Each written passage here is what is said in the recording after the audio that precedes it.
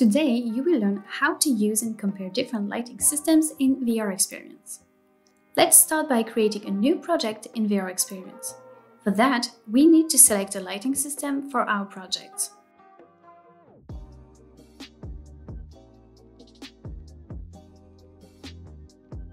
The VRXPERIENCE Tools section allows to analyze rendering and light distribution both in static and dynamic conditions.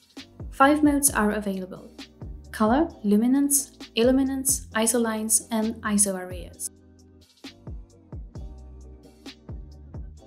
The aiming ball activation helps to analyze and measure the low beam cutoff line.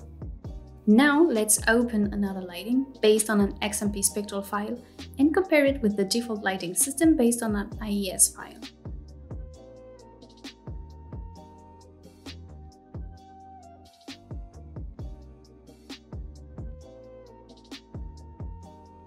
To easily compare the two lighting systems, you can activate the aiming ball.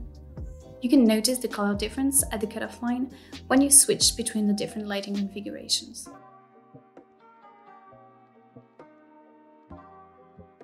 You can also compare the light functions of a same lighting system or of different lighting systems.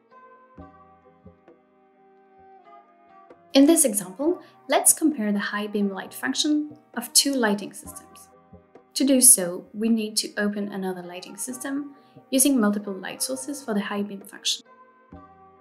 You can compare quickly the high beam function of the different lighting systems in the Headlamp section.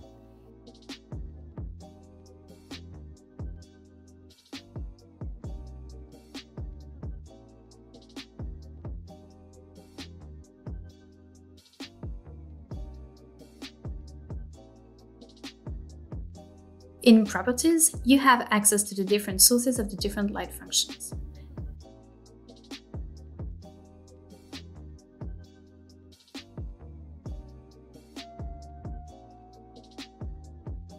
Also in Properties, you can modify the position and orientation of each module or projector.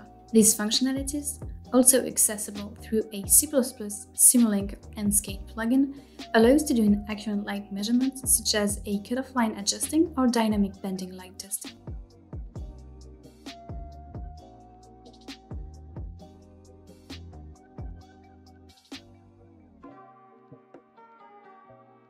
Now we have seen how to compare lighting configurations in a static situation.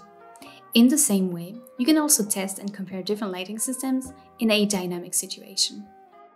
Thanks for watching and stay tuned for more!